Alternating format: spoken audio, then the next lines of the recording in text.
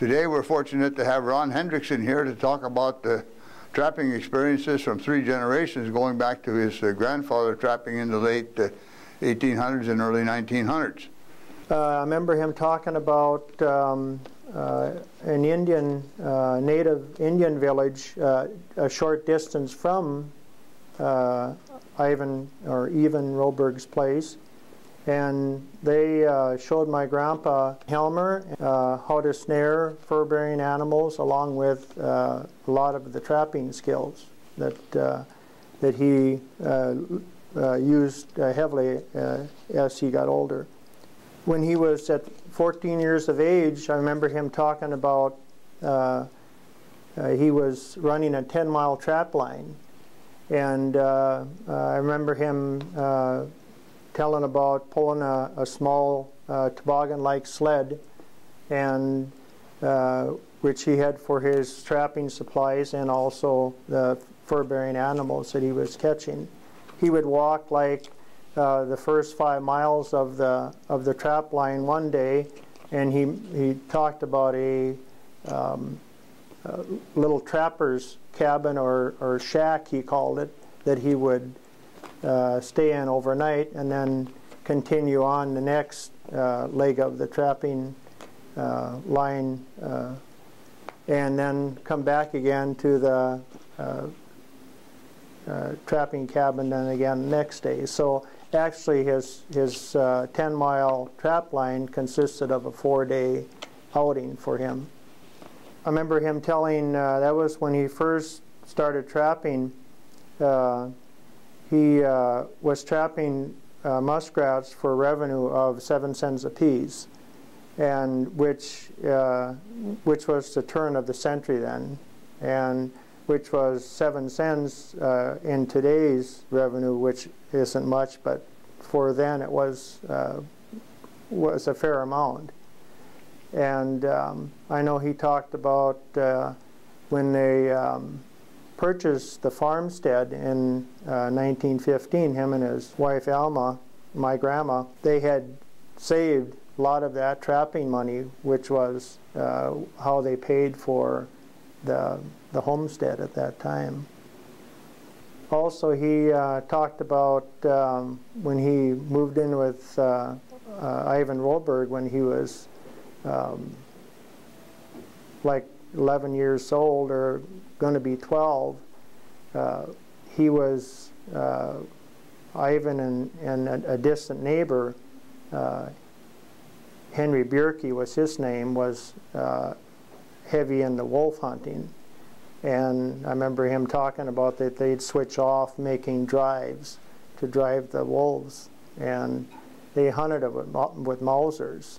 And my grandpa said that he got so good with those Mausers that he could pick off a running wolf at a quarter mile away.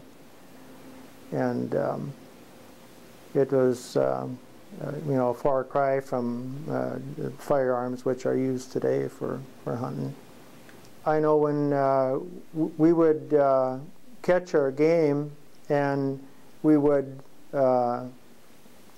skin the game, and we would put them on stretchers, which I'll be showing you later on here, and then we'd have to fletch them, fletch the furs, and we used for packing these furs then, which we shipped to Sears and Roebuck in Chicago, or also the New York Fur Exchange or Hudson Bay Fur Company, and we would use a material like similar to paper grocery bags, and it was a stiff type paper which would support the furs and keep them in form then when they were being shipped.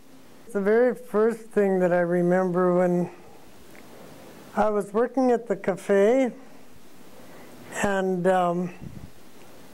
then my father-in-law to-be then said I could ride out with him to the farm for the weekend, because I guess my husband was in the field. And so when I got done working, I got in the car with him and we went home. Guess what he had in the back seat of the car but a dead skunk, and it smelled just terrible. I remember one time when I had baked donuts the day before, and I had my kettle of grease sitting there. What do you think? He'd hung some furs over there to dry, and the blood had run from the furs. So it ruined my donut lard. Okay, I'm just going to show you some things that my Grandpa Helmer basically built. There's this muskrat trap that he handmade. And if you look at the modern day one, which he also used for stretching muskrats, when we were trapping with him, we'd and also before we were trapping with him, we would have to skin and stretch and then fletch these fur-bearing animals. This one here is a mink stretcher that he handmade, and here's another one for a larger fur-bearing mink. And this here would be a fox stretcher which he handmade, which you can see that for the larger animals, of course, you're going to have a larger stretcher.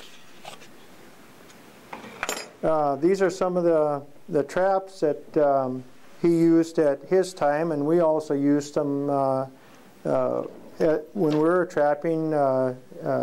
My dad and myself and my siblings. This here is a wolf trap, which you can see is quite a bit larger than the fox trap. My grandpa always preferred using the name brand Newhouse traps, and he also used some Victor, but he preferred using the Newhouse traps. On these traps here, what they call a double spring, which was used mainly for catching mink, and these smaller traps here, which were used mainly for trapping muskrats and for trapping. We did a lot of pocket gopher trapping through the summertime. It's something that you grow up with, and it becomes part of you, you know. Just like myself and my siblings. Well, it's became, you know, you remember some of the things that and the fun that it was, along with for us growing up. Well, you know, we'd be trapping pocket gophers, muskrat, mink, and it was an additional $1 for us to put in our pocket, you know.